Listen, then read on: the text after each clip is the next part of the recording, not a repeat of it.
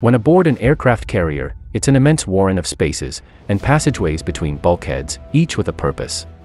One of the numerous and dangerous facility on an aircraft carrier is its magazine room.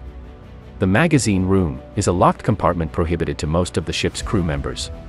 To work in the magazine room, sailors goes for their training session in the middle of the night, when their colleague and other sailors are fast asleep.